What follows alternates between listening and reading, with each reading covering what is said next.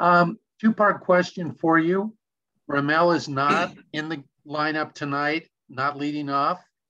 If there's anything you need to tell us about Tap and your decision to lead off Charlie tonight.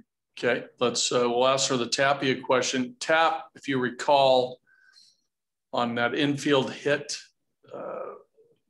not the one that he dove to first, the other one where he ran through the bag, hit the back part of the bag, and he basically sprained his big toe.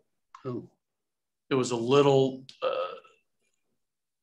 sore as the game unfolded. He was able to make it through the game.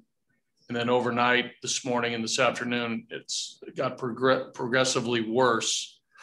So he's in a lot of discomfort.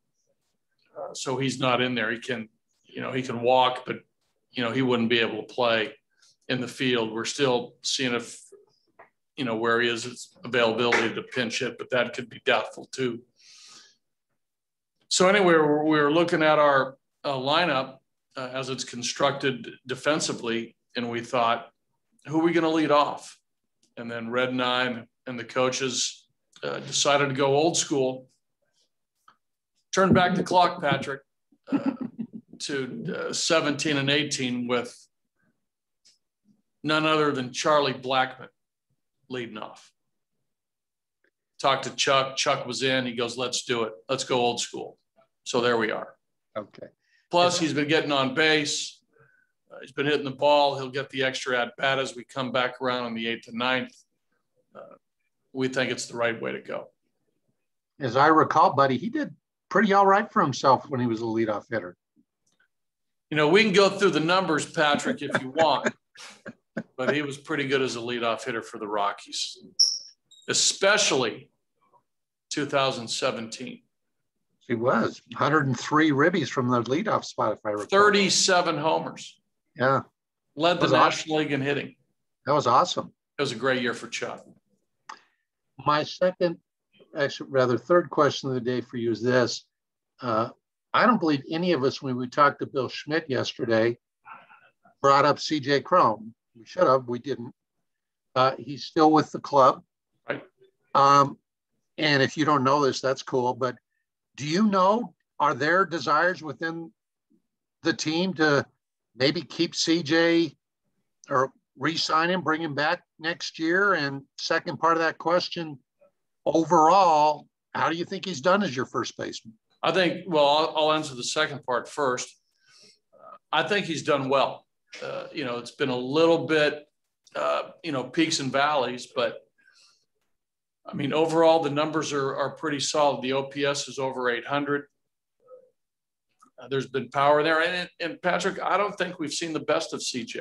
And, we'll see what happens these last couple months. But,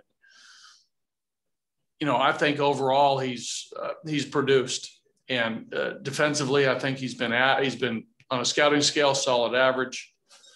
There was a couple hiccups early in the year, but I think he's cleaned a lot of those things up. But overall, I mean, he's been productive. He's been one of our better offensive players. To the question about potentially bringing CJ back, he's a free agent as well.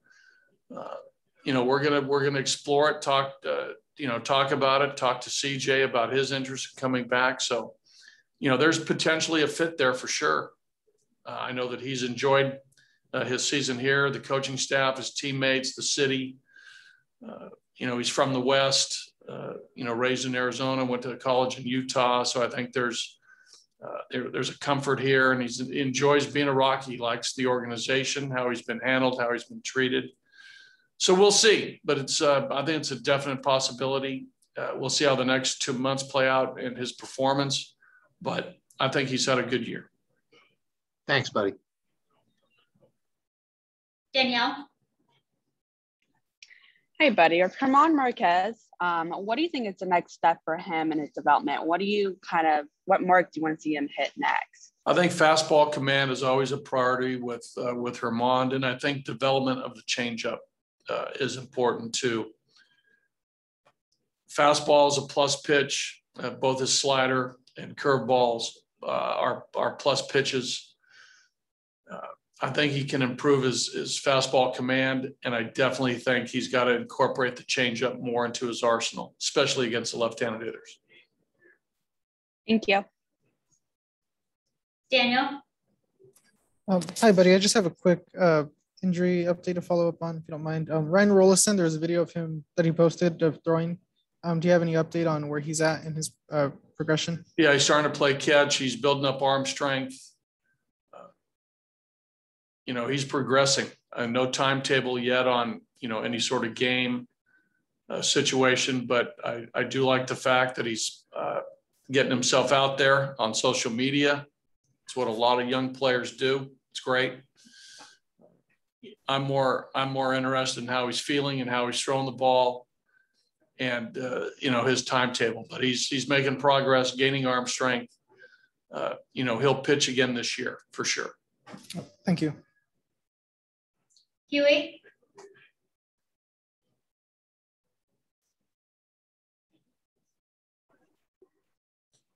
Go ahead, Huey. You got me, buddy? Gotcha. Looking for Jeff Houston from AT&T Sports. Yeah. Yeah. Thanks. First time caller. So, hey, I want to go back to last night. First time caller, long time listener. Long time listener. Yes, exactly. I need a rules clarification, please. Last night on that ball that got lodged in the padding, my understanding was if it got lodged, you throw up your hand, it's an automatic double. But if you went to play it, then it was still a live ball. Yes. Jeff Nelson and I talked about that on the field. Jeff, of all the umpires, Huey, is probably the most versed in the rule book. He is by far, for me, the best at rules interpretation. And we both agreed that, to your point, old school, balls lodged, an outfielder throws his hands up, whether it's fence, ivy in Wrigley Field, underneath at the bottom of the fence lodged, whatever that might be, where the ball is stuck, lodged, however you want to describe it. I know a player's been instructed to throw his hands up. If he doesn't, and he tries to go grab it, it's in play.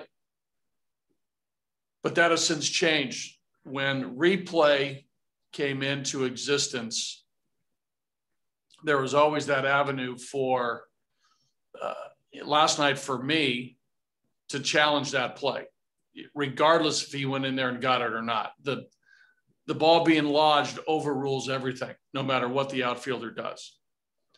So the umpires did need to go to replay to see, to verify that. The two umpires or the three umpires that, were watching the play, verified it with their own eyes.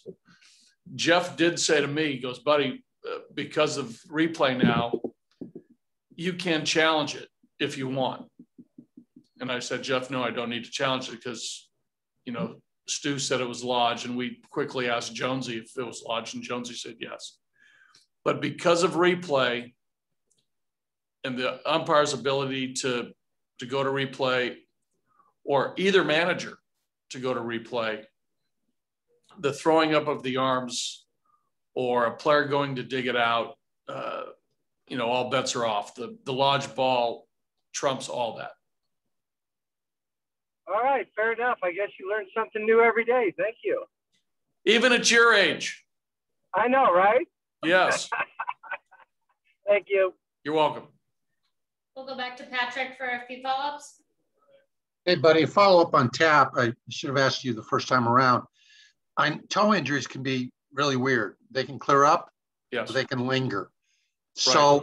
So you just have to wait and see about whether it's a possible IL or not? Yeah, I don't think it's an IL, Patrick. I'm not a podiatrist, but talking to Keith, I think that he feels pretty confident that this just, could be a day or two or three. Okay, cool. Thank you. Okay. And we'll finish up with Owen. Go ahead, Owen. Hey, buddy, I missed a little bit of this, so I hope I'm not asking you to repeat anything. But just going back to the deadline, did you feel the need or to talk to the team as a whole at that crossroads in the season? And either way, is there a message you'd like the team to take from the deadline activity of the Rockies? No, I didn't feel the need. We talk to our players all the time, you know, in the messaging from the coaching staff and I is to stay focused on today's game. Don't get distracted by the noise. Most of the players in that room are unaffected by the deadline based on their service time and tenure. The guys who were involved with all the noise and the gossip, we spoke to those guys quite often as far back as spring training about certain things. So the communication levels were, you know, always fluid and in place. Didn't feel the need for a big team meeting or anything like that. No. Players are fine. And is there something you want them to take away from, you know, the direction the team's heading based on the last 48 hours or whatever? Well, the direction the team is heading is beat the Padres tonight, continue to grow as a group. You know, there's some individual components that we need to see the next month, 2 months, like I've talked about, as far as expectation of performance and improvement and the things they're working on to play good baseball, to continue to solidify the ability to play good baseball. That will help this team next year and the coming years after that.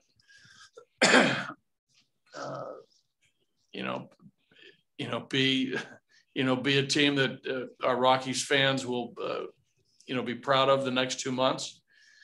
And we'll get to the off season, and there's natural movement of players and roster changes and decisions that are made, and we'll see what that brings. But in this case, as you guys know, the trade deadline is passed.